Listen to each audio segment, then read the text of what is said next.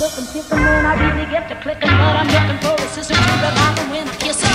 If you want some, never just let me know.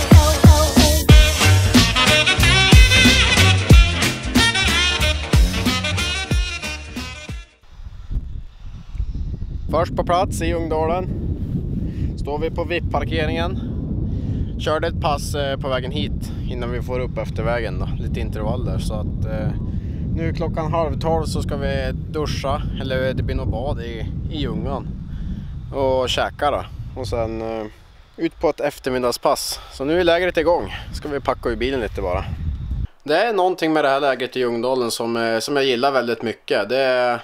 Jag kan nog säga att det är årets bästa läger överlag liksom, även om man jämför med landslagsläger. Och det tycker jag för att det är mysigt och hemtrevligt. Det är liksom inget krångel när man är här. Dels att det är i fjällen då, det är fint att bara vara i fjällen då. Och det är ingen överlyx och det är lite till att improvisera sig fram och utnyttja de resurser vi har här och göra det bästa av situationen. Och det är ju så med det mesta här i livet, att det är ju saker och ting blir vad man gör det till, och gör man saker bra då blir det bra helt enkelt. Som här till exempel, här byggs en stege så att vi ska kunna ta oss upp och ner ur Ljungan när vi badar. Ja då, här det funkar. Är det från vägkanten? Ja.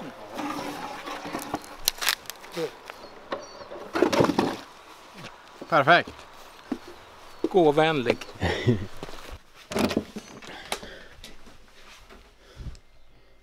Här har vi torkmöjligheter då. Häng upp kläder. Som tur är så är det varmt ute nu och det regnar inte, så att då behövs inte det här. Annars brukar det stå en dieselkanon här, stor, och fullt med kläder här. Men nu, som sagt, behövs inte det än. Köket har vi här. Här sker magin, maten som vi äter. Vad bjuds det på idag då, tror? Päror. Broccoli. Och fisk.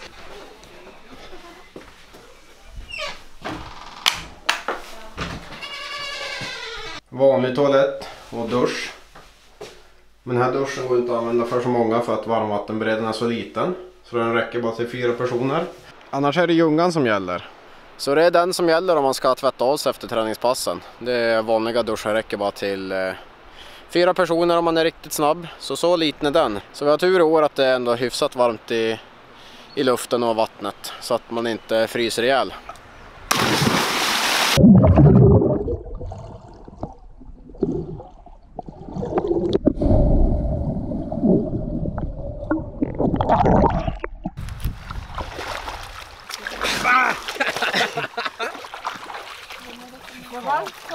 Skönt. Ja. Nej, det är inte så farligt kallt. Här finns det badtunna om man vill hoppa i. Den är varm. 33 grader.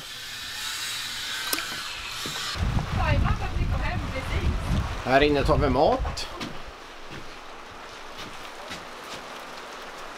Börjar så dukas fram här. Vatten, saft och viktigast av allt, kaffe. Här, provisoriskt gym, har vi satt upp en, ja, inte vet jag vad det heter. Det är något styrkeband som vi kan köra styrka med.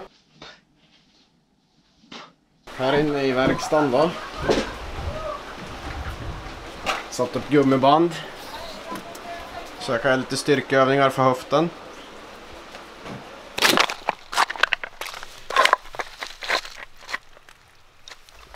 Nej! Nu får ju tandkrämen bort. Nu regnar det igen då. Imorgon tänkte jag och 2 till iväg på en cykeltur. Så vi får hoppas att det inte regnar och att åskan håller sig borta och att det är fint.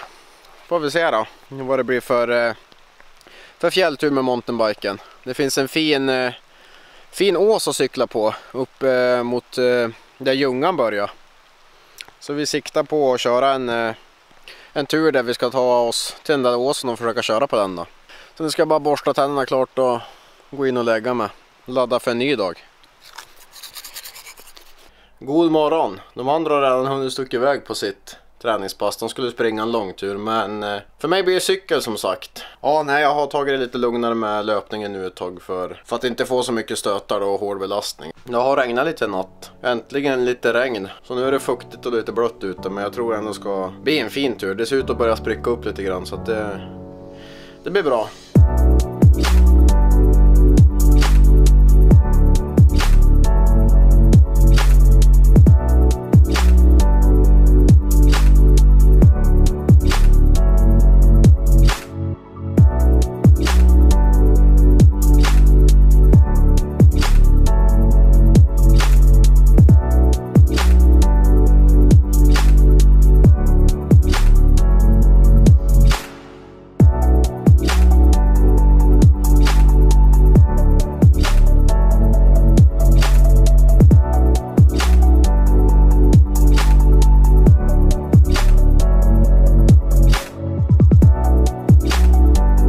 Väldigt fin tur blev det. 3 timmar ungefär. Jag hade lite strul med klockan.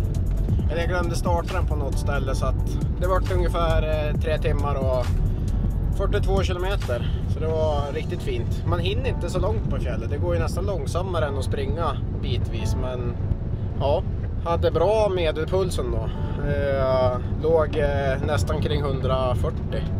138 i medelpuls. Så normalt för mig på vanlig distansträning är ju mellan 125 till 135, så att jag låg lite över normal distanspuls då. Så det var bra. Det var ju tufft terräng också, så att det känns i benen. Är du redo? Här har vi utedass. Välkommen in. Korsdraget. Kan du förklara varför det heter korsdraget?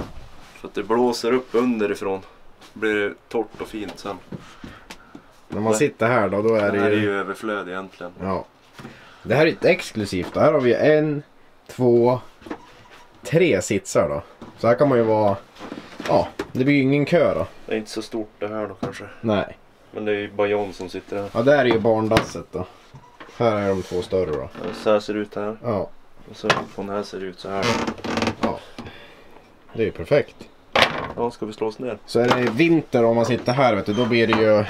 Då blir det som nordanvinden rätt upp i Tjotahejtan. Ja. Det är inte trevligt. Saknas bara en tredje person. Så är dasset upptaget. Men det är bra att det inte... Det blir ingen kö då riktigt. Nej. Det är ju bra. Oftast är det om det bara är en toa, men då står man ju där och hoppar och håller på att få panik. Men nu är alltså det finns alltid plats här. Ja. Om det inte sker något väldigt dramatiskt. Det tar ju 3 stöten liksom. Så att det... Ja. Bockar av väldigt snabbt och bra. Ja. Yeah. Kan man läsa tidningen här då från Länstidningen Östersund från 1936. Ja, i normala fall äter vi här ute då. När det är skitväder så kan man äta här uppe. Det gör vi väl. Nej, just det, vet vi där. Här uppe på loftet. Får det plats lite personer. Här uppe är också ett rum. Jävlar, fingerspikjävel. Här står en motorsåg utan någon anledning. Ja, den ska i alla fall vara här. Nu jädrar är det pådrag här. Ja, det här tycker jag inte om. Där är ett jordgetingbo. Och det ska vi åtgärda. Fy fan, den driva här bak. En driva där bak? En driva, Nej, glassfolien här. Jag går inte fram. Ja, jag skickar fram Ingsta. Jag vill inte vara i närheten. Ni ska strypa dem, eller vad ska ni göra?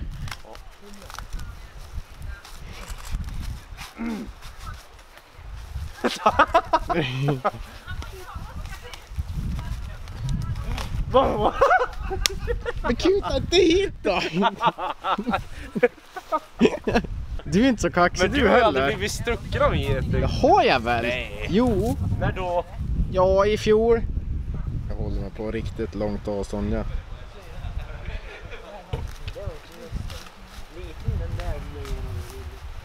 Idioter. Så sprayar man lite bara. Myrr vi kommer använda då. Åh ja! Ge med en här nu ska du se. Svin. Han var rädd han. Idag är det lördag morgon och vi ska köra lite skidgångsintervaller. Jag och Simon och William Porroma. Det är en fin slalombacke som ligger här i Ljungdalen. Det är det som behövs, en fin slalombacke. 2 som kör fyrhjuling då, så vi kan få skjuts ner, så slipper man springa ner. Det är det som behövs för att få till ett bra intervallpass. Vi ska försöka utnyttja hela backen och ja, bara gå på. Försöka driva så hög puls som möjligt. I alla fall jag ska försöka göra det. Så vi får se hur många jag kör. Jag siktar på att få runt 40 minuter effektiv tid eller något sånt där. Är ni redo då? Ja. Vad brant ut vet den där. Nej, ska vi köra igång? Bra.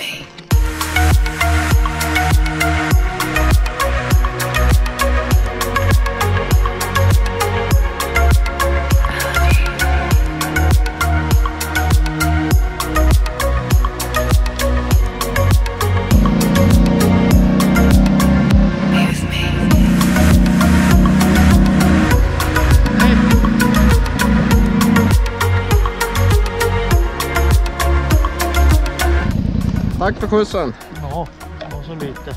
Gick det bra Simon? Jo, känns som att det börjar bli sent på läge nu. Sliten. Känns i benen gå upp för. Ja men du skojar du. Och ett fint träningspass. Ja. Kort och effektivt. Det tog ungefär 1 timme och 5 minuter. Sen var passet klart och det var 42 minuter effektiv tid. Körde 6 intervaller och de tog 7 minuter. Så om min matte är korrekt så borde det bli 42 minuter. 1233 höjdmeter vart det. Så det kändes på. Såg på fint i låren.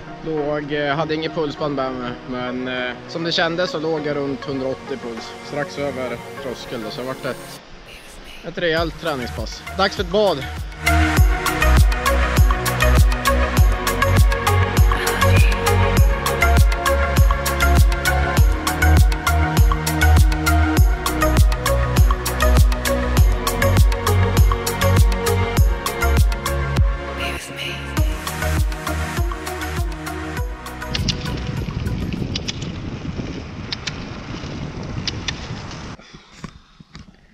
Hej! Hej! Sista dagen på lägret. De andra är på väg upp mot Helax. Långtur, löpning. Men vi kör ett rullskidpass, klassiskt. I finvädret. Sista dagen bjuder på kanonväder. Ljungdalen här då. Ja, Ljungdalen bakom oss. Fin asfalt. Alldeles svart. Jajamän. Vi ska väl genomföra det här passet klart och sen är det till att bege sig hem till Åsarna igen. Tack för ett otroligt bra läger nu då. Tack själv. Tack själv. Det här är Bruno, han som äger själva kåken och stället vi bor på. Jomons heter det, ja. Kamp Jomons. Vi syns väl på samma plats nästa år då? Det gör vi såklart. Ja. Nu årets Ljungdalsläger över för den här gången. Då var det riktigt trevligt läger som det alltid brukar vara här. Bra väder och ja, fantastisk god mat och service från ledare och föräldrar. Så det har varit riktigt trevligt. Det är ungefär 1 timmes bilresa hem till Åsarna. Det är nära och enkelt att ta sig hit, så det är skönt att det inte är någon lång bilresa. Så det ska bli skönt att få komma hem. Jag landade i Åsarna för några timmar sedan och har haft fullt upp att packa i bilen. Så nu är vi klar med det. Och det var skönt. Alltid det drygaste när man kommer hem från ett läger eller en resa eller vad som helst. Men som sagt, det har varit ett fantastiskt fint läger. Även om jag inte har kunnat sprunga någonting det här lägret så har det ändå varit bra tycker jag. Givetvis hade jag ju velat vara med de andra och sprunga många långturer på fjället. Men så är det ibland. Jag har fått till många fina cykelpass och rullskidor då, och några skidgångspass. Så det har blivit bra tränat ändå. Hoppas ni har tyckt om den här vloggen och att det var roligt att få se hur vi i klubben har det på våra läger då. Och det är ju söndag så det är dags att slänga upp den här vloggen. Så tack för att ni har kollat och hoppas ni är med nästa vecka och kolla också, så hörs vi då. Ha det bra så länge. Hej då!